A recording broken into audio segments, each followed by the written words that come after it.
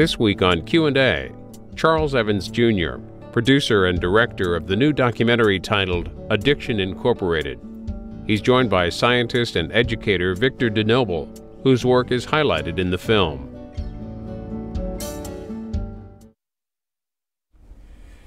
Charles Evans, what is Addiction Incorporated? Addiction Incorporated is a film that I've worked on for quite a long time about the tobacco industry and about Victor DeNoble's lifetime commitment to doing good with science. Where'd you get the idea to do this? I saw Victor testify on your network back in, I think, what was the first Senate subcommittee coverage of Waxman's, the health and his Waxman subcommittee, and wanted to know more. Victor got a lot of coverage. He, was front page news, a lot of places. He had just refuted the 7 CEOs' sworn testimony that nicotine was addictive, and I got his number through a journalist friend and contacted him and got to know him better, saw him make presentations, educational presentations about drugs to kids, and came to feel that that was the story that I wanted to tell, and the backdrop would be the tobacco industry and his very dramatic experiences in it.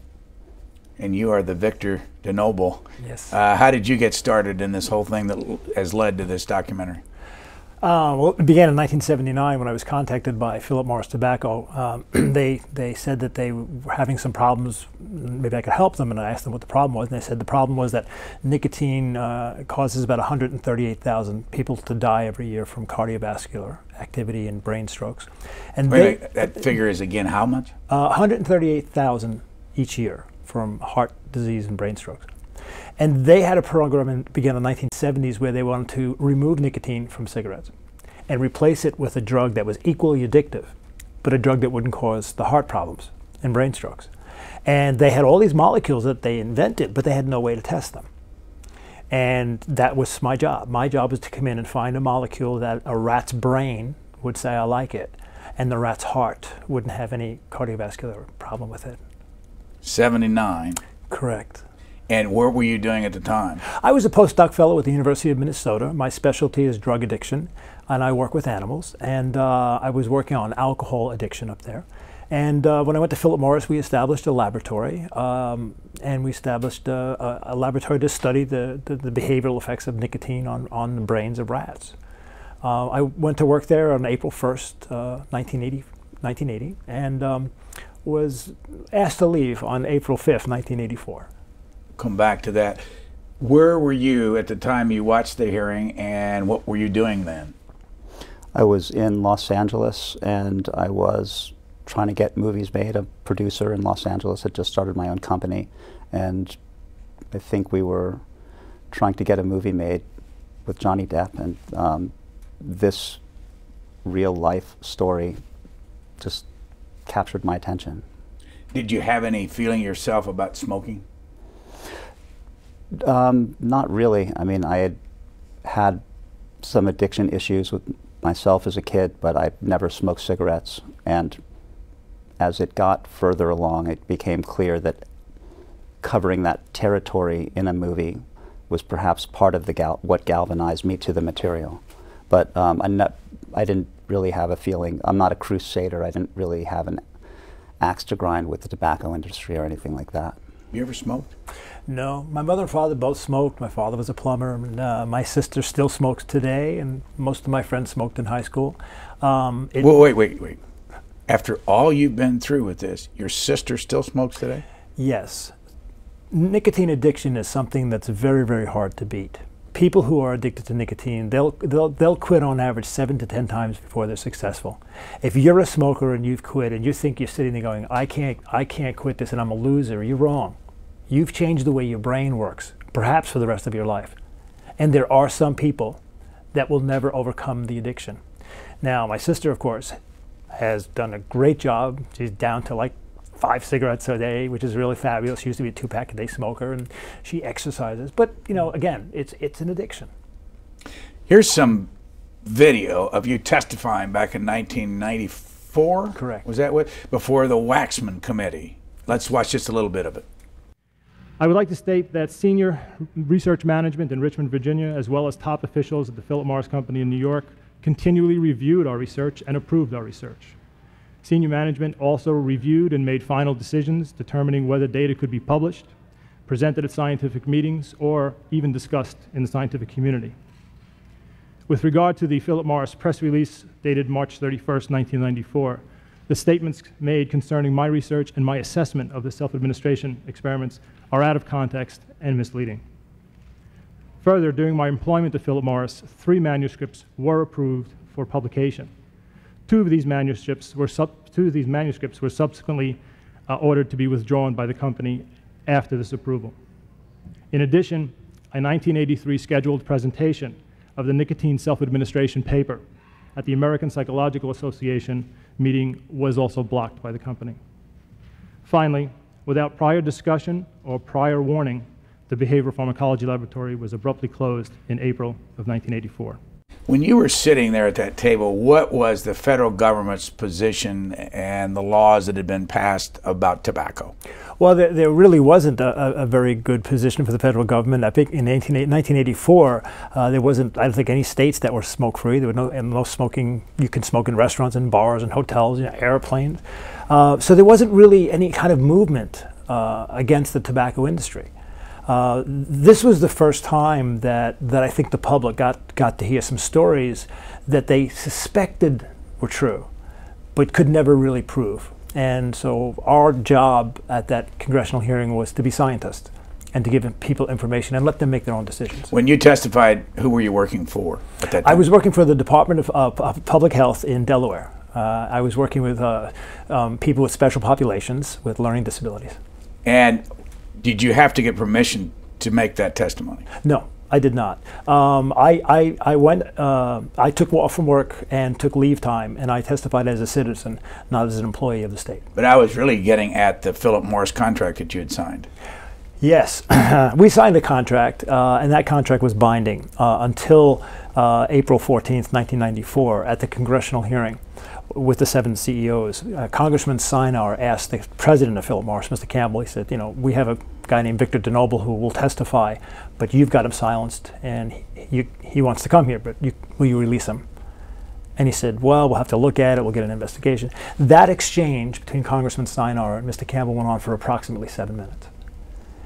And it was the longest 7 minutes of my life, because had they held on and said no, I knew that the tobacco lawyers would never let our testimony come to light. But he finally gave in and said yes. And once that happened, I knew we were free to tell the truth. How many years did it take you to do the documentary? 15 or 16.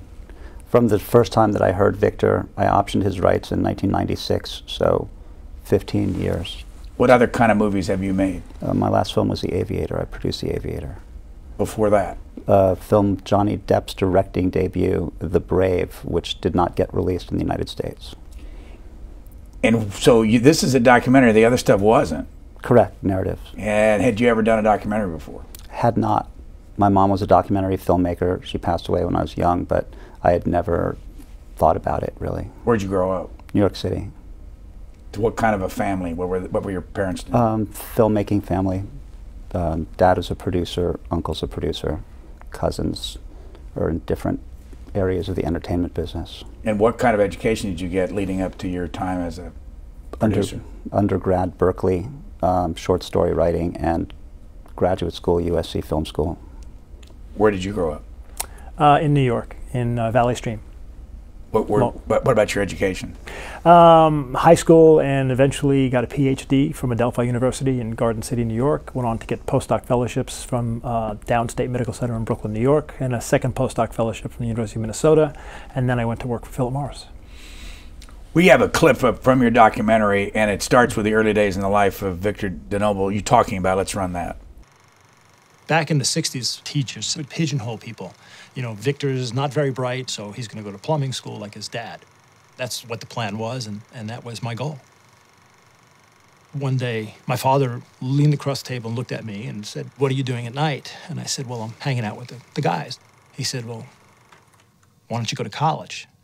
Now, that was really strange for me. My father had never mentioned the word college in my 17 years of existence. I had never heard him say that word. And I looked at him and I said, well, why do I want to go to college? And he said, to meet smart women, stupid.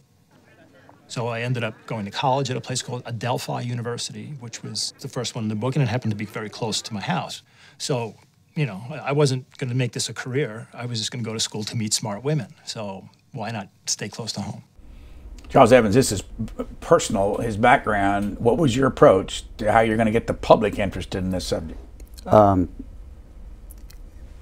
I produced the film without this get to know Victor sequence and the little bit that follows it, but it seemed out of the blue, so I felt like we had to get to know him, know where he came from, and know the remarkable obstacles that he overcame to become an academic,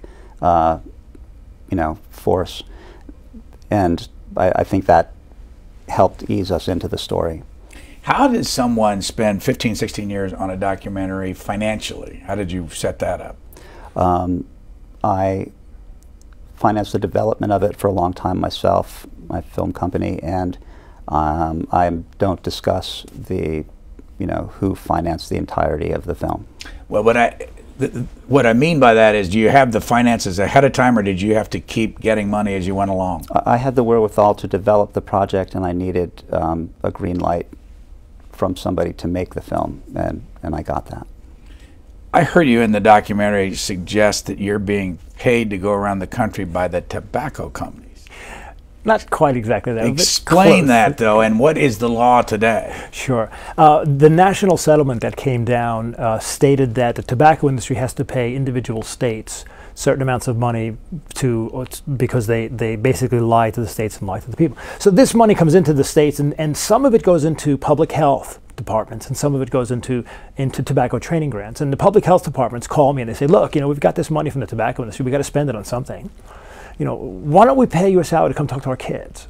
So, again, I'm being paid by public health, but the money kind of trickles in from the tobacco industry. So in my sort of small world, it's like I'm getting paid by the industry to tell kids about the industry. There's something nice about that for me. But if you're working for a tobacco company, there's something not nice about that. What's their reaction?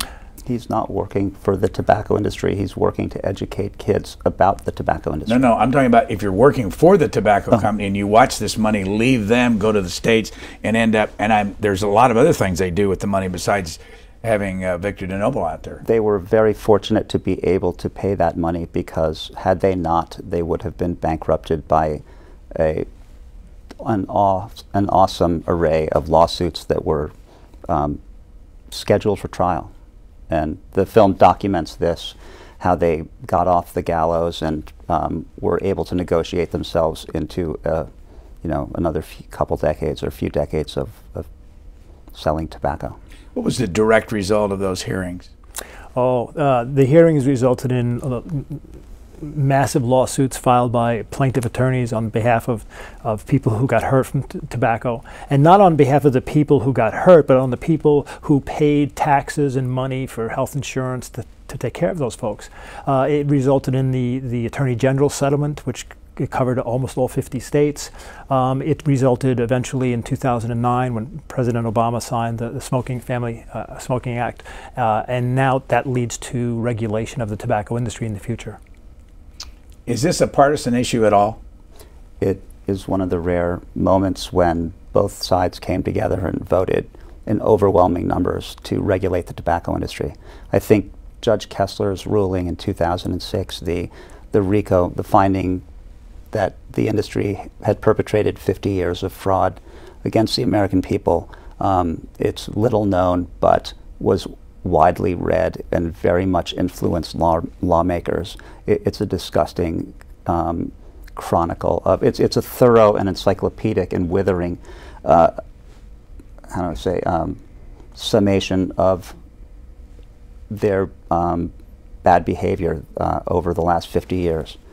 I read that far and above everybody else is China, and 300 and some million people smoking over there in China. 5.5 trillion cigarettes smoked a year. Yeah, I mean, the numbers are overwhelming. Oh, there it is. How are these companies today financially, all the American-based tobacco companies? Oh, they're financially quite sound. I mean, the most profitable market is still the United States. So the tobacco companies here, that penny for penny, make more on their sale of cigarettes here. And what you have in China and also in Japan is the tobacco industry is having a hard time getting in there because the tobacco industry, for example, in Japan is owned by the federal government.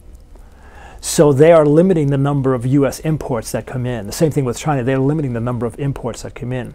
So in these other countries, the tobacco conglomerates in those countries are actually holding the American companies at bay because the American companies know that in 20 years, they're probably not going to be selling their products here. How many people worked on this documentary with you? Wow. No one's asked me that question. Well over 100. All departments. You need basically the same crew that a small narrative film needs to make recreations, and then animators and a lot of people. Yeah. Here's a clip with Dr. DeNoble from your documentary. I got a list of all the chemicals in cigarette smoke. I had a hunch one of them might be an addictive drug.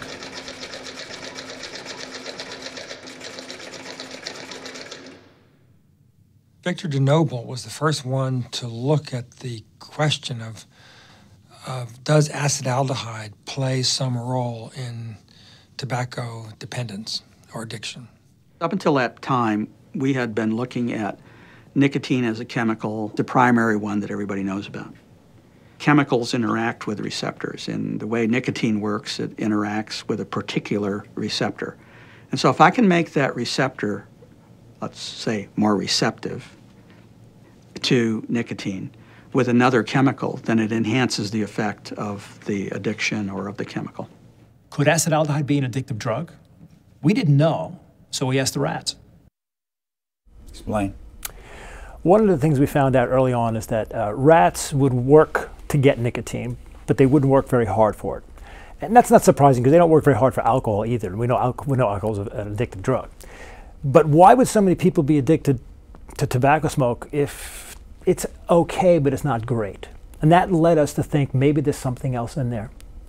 So we went through the chemicals and I found this chemical called acetaldehyde. And I knew from previous research that when acetaldehyde, this chemical, gets into our brain, it reacts with a chemical called dopamine and it forms another chemical that looks like cocaine.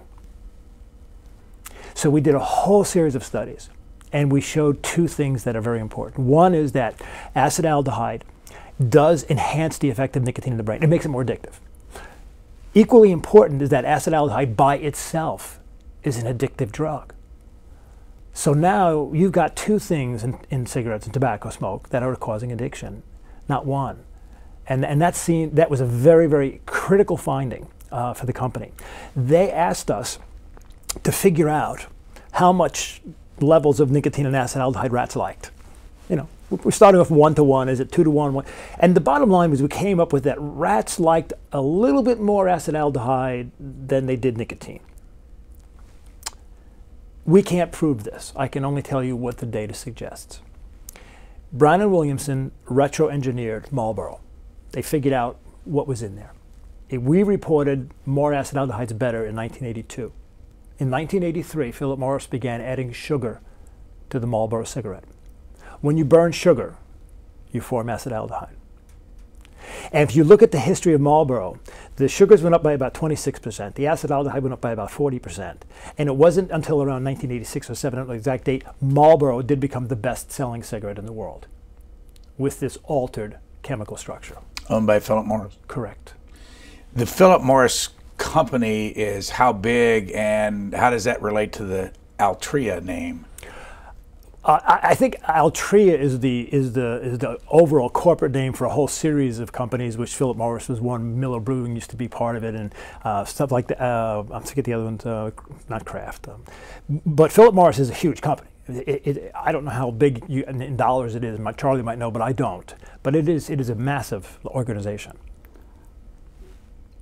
At the time that Victor was doing the work, finding that more of this drug makes them press levers much more. We have documented science that they changed the recipe for Marlboros and continued to change it until it reflected the ratio that Victor found in 1982 was the optimal amount that they would that they liked the best. And that's such a great and dramatic thing, and we didn't have the time to even put it into the movie. What is, if someone today smokes a cigarette, how many different things, and that's not the word, are put in there by the tobacco companies to enhance that smoke? Yeah, let's go, let me take it back a little bit basic. Just take tobacco. A cigarette with no additives, just pure tobacco. If you analyze it, there's about 300 chemicals in there. You mean as it comes off the leaf? Yeah, just roll it up and analyze it, about 300 chemicals. When you burn it, those 300 chemicals mix together and they form 4,000 chemicals. That's not additives, that's just from burning natural tobacco. So a person with no additives in their product at all is inhaling about 4,000 chemicals. I've heard numbers, the new numbers come out now from the up to 7,000 chemicals, but I'll be conservative and say there's 4,000. And now there's additives, and you throw those additives in and you're making all sorts of chemicals. So there's chemicals in there, there's at least 50 of them that produce cancer. There's plutonium-210, cadmium, C14, there's formaldehyde, acetaldehyde. You go down, there's rat poison in there. There's all sorts of things that are made when you burn a tobacco product. I want to go back and show the hearing itself that you saw. Where were you when you saw this hearing? I think I was at my uncle's house. I was at a relative's house. Uncle at West Coast, West Coast. New York. There were 7 people, I believe, up there testifying from the tobacco companies. How many of those tobacco companies still exist?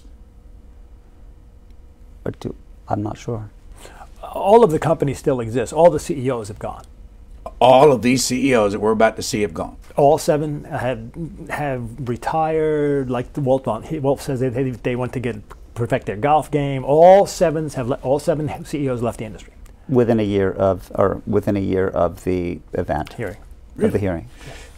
Here is the clip. I think you're going to see Ron Wyden, who was a congressman then. He's now a senator from Oregon. Let's watch.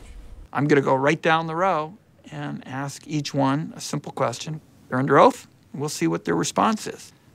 First one. I believe nicotine is not addictive, yes. I asked the second one. Cigarettes and nicotine clearly do not meet the classic definitions of addiction. There is no intoxication. We'll take that as a no, just yes or no. I don't believe that nicotine or our products are addictive. Not addictive. Not addictive. Not addictive. Not addictive. Mr. Horgan, did this group discuss the need to state clearly in the same words as you all did, in the same words that nicotine is not addictive? That's absolutely outrageous. What is outrageous? That is outrageous for you to assume that we meet and talk about these issues. We are competitors, we're independent, we're fighting for survival in a legitimate marketplace. It's very difficult for me to find you at this table characterizing anything as outrageous after 7 apparently intelligent people have stood here and told the American people, 250 million of which know better, that cigarettes are not addictive. What could be more ridiculous? So if we appear a little skeptical of your answers in other areas, you'll understand why. You alluded to this earlier. Why do you think it took so long for the Congress or the government to do something about this problem? I mean, they've been studying this issue from way back in the 60s. The tobacco industry, the companies came together in 1953 and formed a very tight union, sort of OPEC of tobacco, growers, and they agreed to not let out any science that would be incriminating to them, to actively put up a public face to that we are concerned about the health of our customers, and to actively pledge to make, to spend a lot of money on science that would, would investigate this on, in the interest of the consumer. And they successfully kept doubt about the toxic nature of their product, and effectively kept a lid on employees talking to the media. They had a perfect record of success until 1994. One of the things interesting, one of the CEOs there, how dare you suggest that we get together, which is an antitrust violation in that particular industry. But what Mr. Evans is suggesting is that they had this trade group that allowed them to get around it. Do you want to give any more background from your perspective? Sure, there's no question. I mean, the tobacco industry, while they may not have shared secrets about their products, they certainly shared strategies. In fact, Philip Morris had a scientist that was actually sitting on the Surgeon General's committee in Washington and would listen to things about tobacco, and before that person would go back to New York, they would stop off in Richmond, Virginia, and report to the industry what the Surgeon General was thinking, and then he would go back home. And that information was shared among the companies. So while it's true they didn't share trade secrets, they most certainly shared strategy and logistical situations on how to deal with the government. No question about that. What have the tobacco companies said about the addiction part of this? Well, until the year 2000, they claimed it still wasn't addictive. It's not addictive. It doesn't cause cancer. It doesn't cause heart disease. And all of a sudden, in the year 2000, they said, oh, you know something? We knew it all along. And we just forgot to tell you. And these guys had all left by then. They had all gone by then. That's correct. All 7 executives had retired at that point, and new people were brought in. What impact do you think this hearing had on those 7 executives? It clearly greased the wheels for their departure. They were a big liability and a national laughingstock, if you can laugh about it. They swore what everyone intuited and knew was not true. And then 2 weeks later, what's so very dramatic about the timing is that 2 weeks later in that same room, a fellow comes along and refutes what they all said in a matter-of-fact, no axe to grind scientific way. What's the other, I mean, we're sitting here talking about a documentary that's definitely against tobacco, against the addiction and all that. What's the other side of this? Are there people still taking the other side of this? I think it's not anti-tobacco. I think what it is, it's a historical perspective for you, the reader, the listener, the observer, to make a decision. You know, had that hearing with the 7 executives been a closed hearing, and had all those words never been made public, I don't think anything really would have come about. As Charlie said, this was the first hearing, gavel to gavel, that was televised on C-SPAN, and the public for the first time got to see 7 people obviously lying to Congress. Well, obviously being delusional to Congress. Do you think they were lying, or do you think they had convinced themselves that they were? I don't know. I mean, I think at the best you can probably say is they were totally delusional. They bought into their own ideology of what tobacco was. And I think the worst case you can say they actively lied to Congress. But I don't know whether they lied or they're just totally delusional. Many grand juries were convened to prosecute them for perjury, and there were technicalities that dissolved these, you know, the teeth in these efforts. So it's widely believed in law enforcement that they were lying, but they couldn't be prosecuted for it. Why do you think this country spends billions of dollars fighting the drug war? From Mexico and South America and Afghanistan, for all that matters. Why do we spend so much money and have a war against drugs, but if this is a proven addiction, we don't shut it down completely? There are a lot of addicts in this country, and I think it's being studied right now by the newly empowered FDA. How do you wean people off of nicotine without having some sort of cataclysmic economic fallout from 40 million Americans who are, or 25 million Americans? 40 million. 40 million Americans who can't go to work or are just far less functional. How much of this is tied to the tax benefits to the states? You know, people say that, but I think if you look at, and I don't know what the numbers are. I know generally what they are. If you look at how much money you bring in from the tobacco industry, you spend twice that amount of money on healthcare costs. So if you bring in 20 cents, you're spending 60 cents on healthcare costs. How much money do the tobacco companies have to give the states now? It's hundreds of billions of dollars over the next 25 years. So it continues. It continues. It's a payment plan over 25 years, and I think the thing with the drugs that you mentioned is that tobacco, a third of the people who use tobacco will die prematurely. The other 2/3 will have long-term health care problems, COPD, cancer, emphysema. The problem is tobacco does these things 20 years from now. Methamphetamine, cocaine, alcohol, they are acute drugs. They do the damage very, very quickly. So we see that. We see a kid on the street smoking a cigarette, we're not going to see him in the hospital for 20 or 30 years. And I think that break is why we don't focus on the tobacco. Are you going to add something to that? No, I was just going to say something about it being an anti-tobacco movie or not. I think it's a corporate cautionary tale, or a window on the disgrace of an industry, or what happens when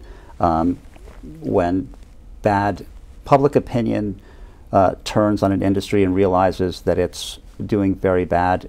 There are economic consequences, and these will, I think, be paid in the next couple of generations. They'll pay much more dearly than they have yet. How long is your documentary? 100 minutes. When will it be available for the public to buy on DVD? It'll be September, October of this year. And yes. How long do you expect it to be in theaters around the country? The next 10 weeks or so. Let's we'll take some of our own footage, not yours, from the hearing. And the late Michael Sinar, who died of a brain tumor, is my memory correct, from Oklahoma, a Democrat, is questioning you back on this subject. The subcommittee contacted Dr. DeNoble, Mr. Campbell, to ask his version of the events, and Dr. DeNoble informed this subcommittee that he would be unable to talk to us because it may be subject to a confidentiality agreement that he has with your company, Philip Morris. Therefore, it would bar the testimony of Dr. DeNoble because of that agreement. Mr. Campbell, will you release Dr. DeNoble from his confidentiality agreement so that he can appear voluntarily before this subcommittee to tell us what really happened? I don't know of the confidentiality agreement, so I'd have to have an investigation, but then I will answer. Will you release Dr. DeNoble from any contractual arrangements that will allow him to voluntarily testify before this subcommittee? Dr. DeNoble is quite on record in a number of depositions. Yes or no? Will you allow Dr. DeNoble to come forward? I see no problem, and our people will discuss it with you. That's not the question. Mr. Campbell, Dr. DeNoble will voluntarily appear if he can get through the agreement that he has with your company. Will you release him from that agreement? Can I check with my counsel at this time? I just want to know. You're the chairman of the board. No, I'm not, sir, but I'm just the president, but... Mr. Sinar, let's give him a minute. All right. You will do it, sure. Thank you. I forget how many of those are your edits and not mine. Well, those are all, that's actually our video. Yeah, I had thought that I had made those cuts, but you did. Were you in the room? I was not, no. Were you watching that? I was watching. We were home, we were instructed to stay home, and we were being protected by the FBI. Where were you? In Delaware, yeah. And you were instructed to stay home? We were asked to stay home and stay out of the public light and just kind of watch the hearing and digest what was going on. And, why? I wanted to see what the CEOs were going to say, and I knew I was going to have to respond to it. I hoped I was going to have to respond to it. I didn't know if we were going to get released from that secrecy agreement. I mean, had Mr. Campbell said no and just said no and ended it, and I had not been released, the tobacco industry lawyers would have blocked my testimony from ever being heard, at least legally anyways. So that was a critical moment for us. That when he said, sure, we'll do it, I mean, there was an amazing sense of relief. I've got to show this from the documentary. It'll make sense. Let's just run this clip. I remember I received a phone call from my mother, who had received a phone call from one of her friends. And she called and she said, Victor's on television. And of course, a lot of friends, my friends, called him a, what do they call those people that talk? Informant? Who? Informant? Something like that. And a couple of them really ticked me off. Listen, you're talking about my kid. You don't do that. Take it for what it's worth. Whatever he's doing for everybody, not for himself. Mr. Evans, who did the interviews? Oh, I did, yeah. And when was that? That was in 2009, summer of 2009. Where did you do the interviews? We were in Long Island, New York. No, that was Richmond. That was Richmond. I did his sister in Long Island. Richmond, Virginia, that one. Mom still alive? She passed on June 15th. June 15th of last year? Yes. I see both of you rather emotional about this. This obviously affected you, Mr. Evans. Why? Because Victor's mom was a really lovely person. And what was her reaction to you being in the spotlight like this? I didn't tell them what was happening. I wanted to protect them. So they didn't know what was going on until they saw us on C-SPAN. And she called me up that night, and she said, you tell the whole truth? I said, yes. She said she was proud. Your sister, is this the sister that still smokes? Yes, it is. Now, do you give her advice yourself on how to get out of this? No, my mother both smoked too, and I told my mother, this is about 1960 something, I said, Mom, I'm not going to bother you about smoking. I know it's crazy. I said, do me a favor, just go exercise 3 times a week. And my mom did. She joined the YMCA, and she used to swim 3 times a week. And my sister is now doing the same thing. I recognize that some people can't overcome the addiction, and these happen to be 2 people who can't. So my sister now, every morning, goes downstairs and gets on that treadmill and does her thing, and she's cut down from 2 packs a day to 5 cigarettes a day, and proud of her. She'll stick with it, and maybe in the future she'll be successful. How often do you talk to young people? Wow. I do about 400 presentations each year. I do 3 programs a day, 5 days a week. So I'm in 15 schools each week. Where do you live now? I live in San Diego. I travel all over the country. I've been going back to the same schools for now sometimes 15, 16 years. I've gone through 3 and 4 and 5 different principals. The school I don't ever promote. I have no website. I don't do anything. It's all word of mouth. How do you get the kids' attention? It's really easy. I just tell them I'm a scientist, and I do drug research, but I don't work with people. I work with animals. And I have a picture of a rat up there, and I explain what I do. And it's amazing to me. I don't know how or why I have such a nice way with kids, but they just seem to gravitate to the science. I never tell them what to do. Never say don't and should. It is their choice. And I tell them that.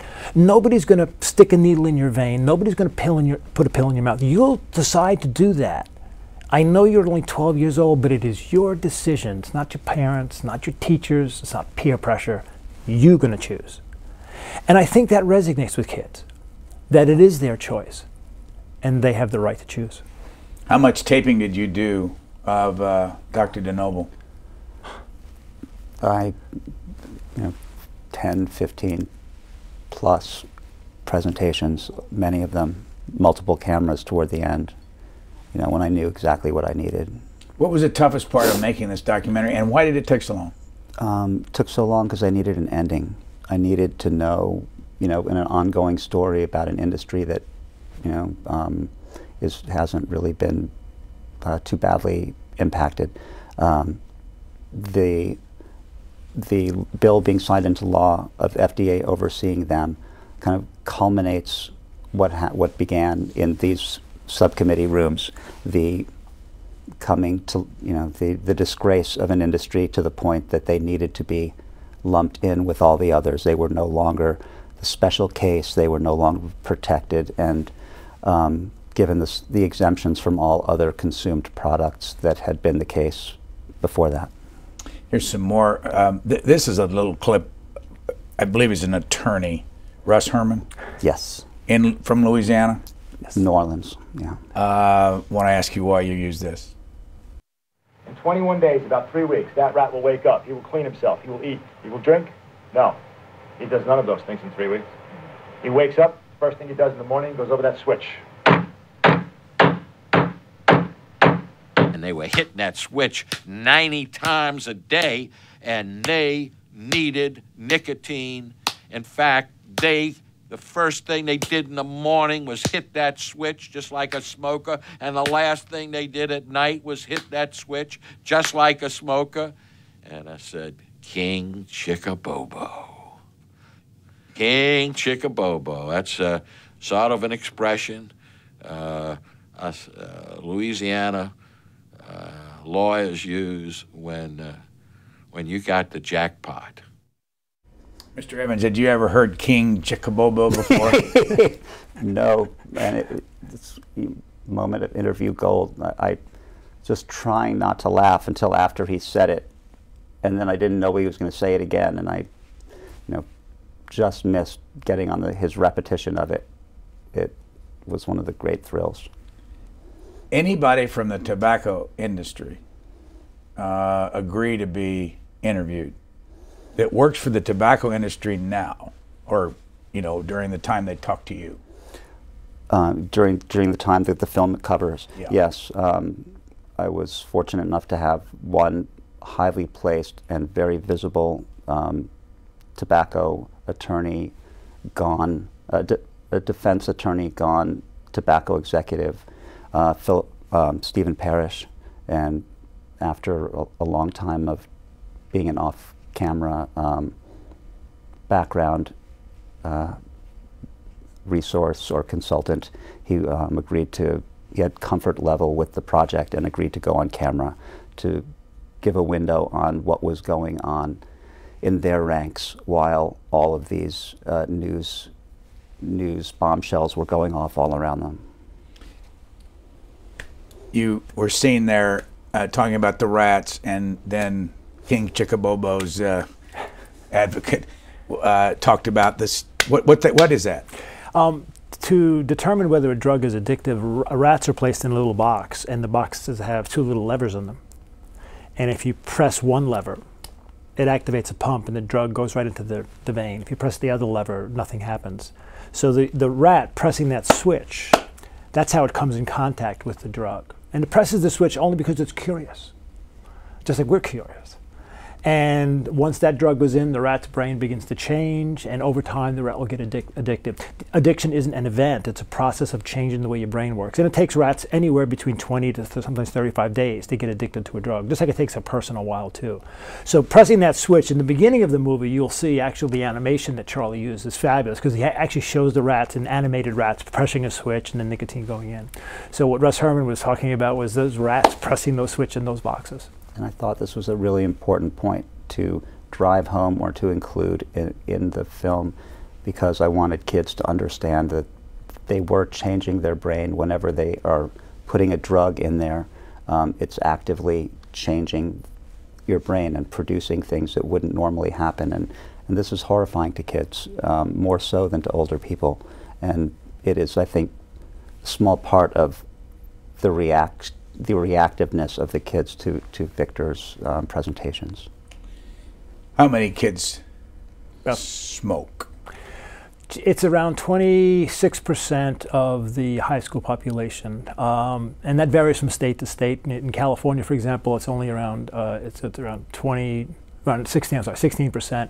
If you go to states like Michigan, you find it up in 34%. The average is about 26%. So we still have Michigan's 34%? Yes, some states are higher, some states are lower, depending upon. Have you looked into why California at 16 and Michigan at 34?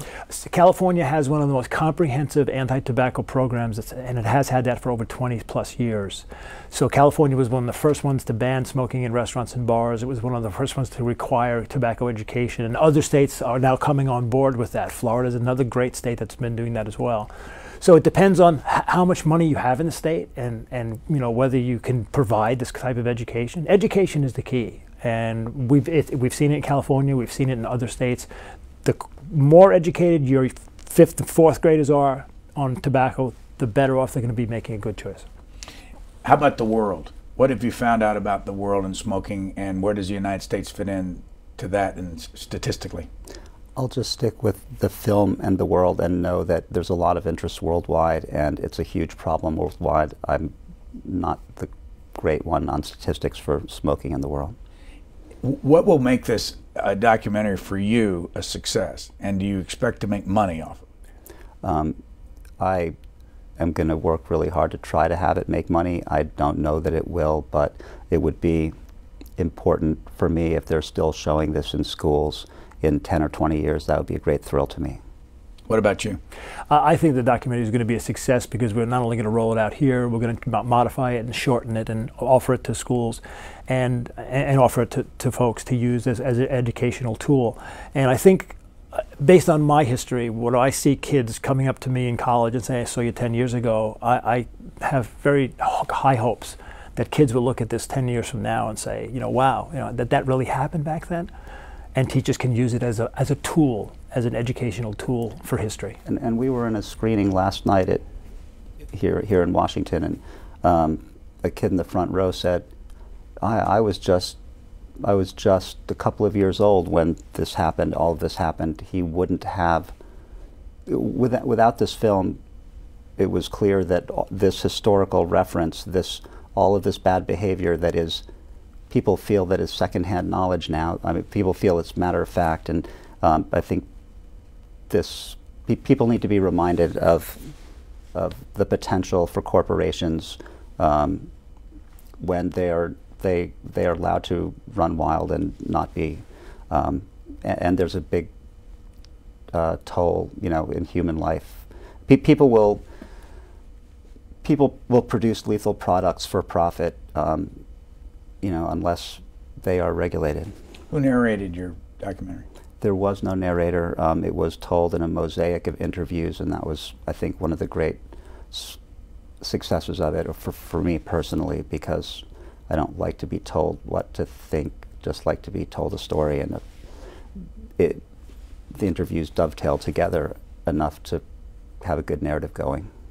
Here is one last clip. You testifying. This is our video, not the documentaries. Now, we're also interested in some developments in middle of '83, where you and some researchers flew from Richmond, Virginia to New York City to brief the senior management on your work. Can you walk us through what happened on some of those key events that started back in Richmond? Sure. We were notified by our senior management that we were going to be going to New York corporate headquarters to give a presentation on the activities of the Behavioral Pharmacology Laboratory. We were taken to the airport, put on a company jet, flown up to New York, and one of the PM1 limousines met us and took us over to the corporate headquarters. At that point, we gave a presentation to several members of New York corporate staff, had entertained questions, had lunch in the corporate executive dining room, and then were flown back that evening on the company jet. What kind of questions were you asked at the New York briefing? I was only asked one question. What was that? I can't quote it, but I'll paraphrase it. And it's basically, why should I risk a billion-dollar industry on rats pressing a lever to get nicotine?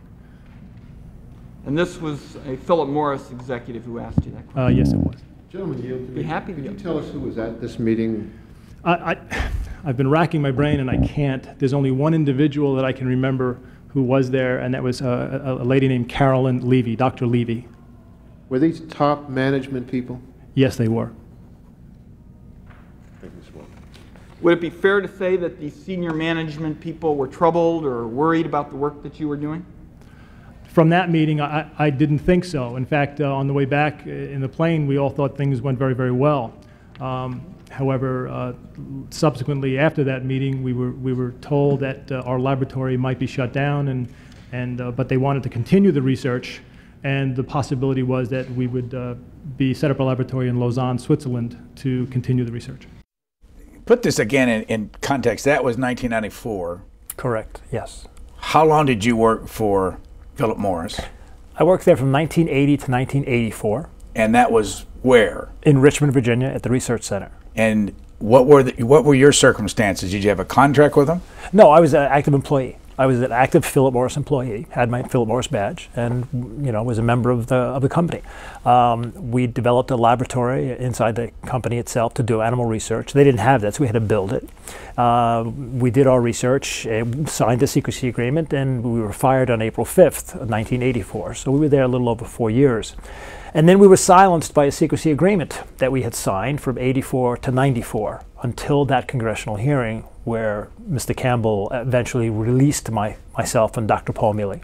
And 2 weeks later, we were brought before Congress to give testimony, the testimony you've heard. Why did you sign a secrecy agreement? It's not unusual. Actually, when you work for most corporations, even pharmaceutical companies, you sign an agreement that, you know, things you invent, they own, things you learn there, you can't divulge. But the difference was, if you go to a pharmaceutical company, there's always a time limit. Like if you leave, you can't work on the same product for maybe 5 years.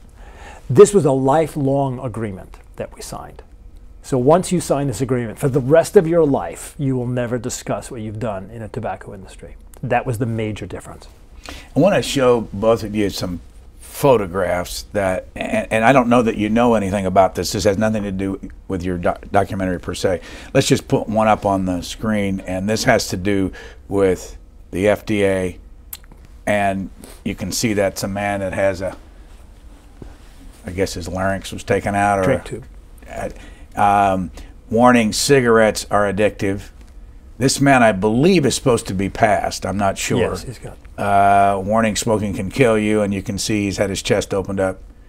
Smoke can harm your children. And finally, cigarettes cause strokes and heart disease. Yes.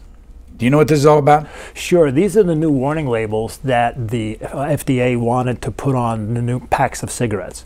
And the tobacco industry, the FDA advisory committee recommended these warnings. The tobacco industry went to the courts and said, no, these are a violation of First Amendment rights because these warnings are not based on scientific evidence. These warnings are based upon supposition, and the courts upheld the tobacco industry's position. What the courts have said is this is a violation of your right. They can't force you to counter-advertise on your own product. The interesting thing, though, and the tobacco industry knows this, is that warning labels in Australia are almost 3/4 of the pack, and are of those graphic natures, and the amount of smoking in Australia is almost the equivalent to that in the United States. A federal judge stopped this. Correct. And did you know what reason he gave? Have you followed this? Not closely enough to talk about it. Yeah, no, the federal judge stopped the warning labels based upon First Amendment rights. What he said was that the FDA does not have the right to force you to counter-advertise on your own product. Well, you said that earlier. And all of this is, I think, these are all small little skirmishes that are, while they're important, you know, locally, the big picture is that the FDA is currently empowered to reduce nicotine content in tobacco products to the point that they are not, they won't sustain addiction. And this is the hope of anti-tobacco advocates who, I think Americans are strongly, a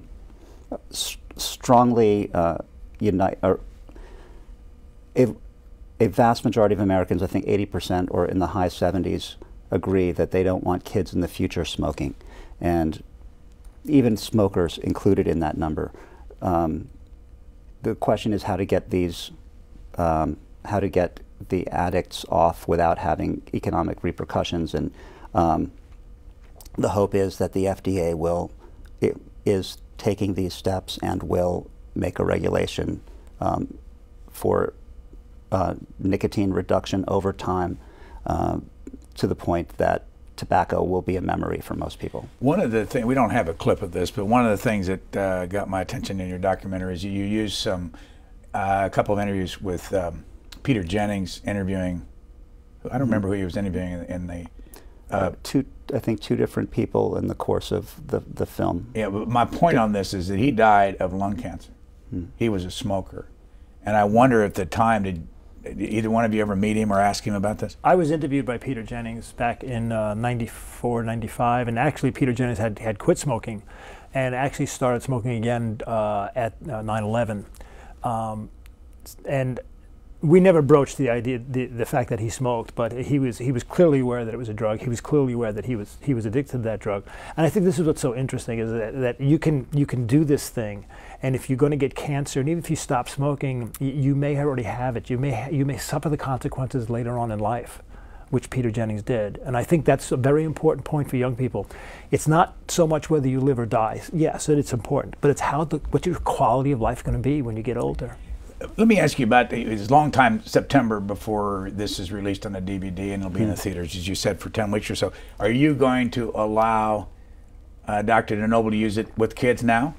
Dr. DeNoble can do whatever he wants with my movie, as far as I'm concerned. But you know, his presentation, and he speaks widely to several 100,000 kids a year. He's on the road 200 days a year, and I think the face-to-face approach is the one that Victor favors. What if somebody's watching this saying, I want Victor DeNoble in my kid's classroom? There's a website for www.addictionincorporated.com. It's the website for the movie. And you can go on there and you can leave a message on there and somebody will get back to you and we can figure out how to do that. All right, in a couple minutes we have remaining. Let me just say some things. You guys react quickly to it. The people that work at Philip Morris or any of these companies are good people, I am sure. They are parents. They have children and all this stuff. What is it that, what happens to the addiction brain here that they keep selling this knowing that it's going to cause all the problem? What, 400-some-thousand people die a year from smoking? Mm-hmm. Yeah.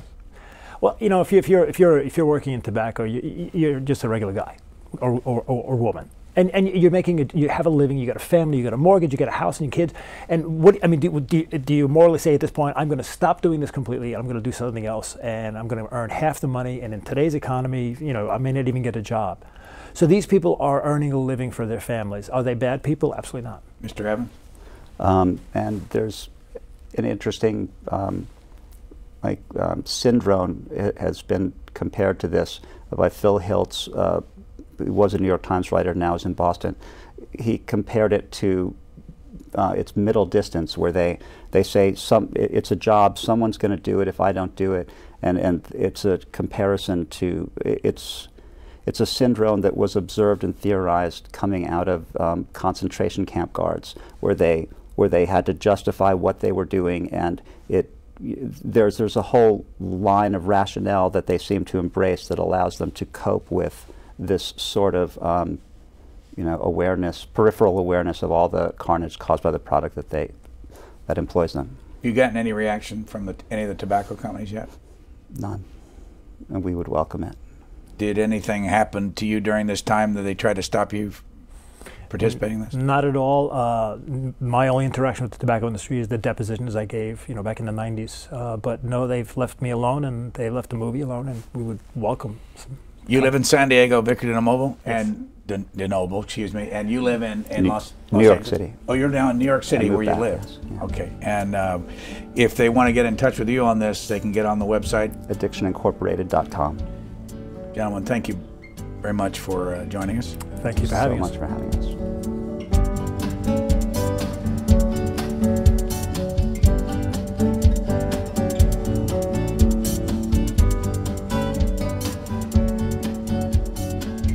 For a DVD copy of this program, call 1-877-662-7726. For free transcripts or to give us your comments about this program, visit us at qna.org. Q&A programs are also available as C-SPAN podcasts.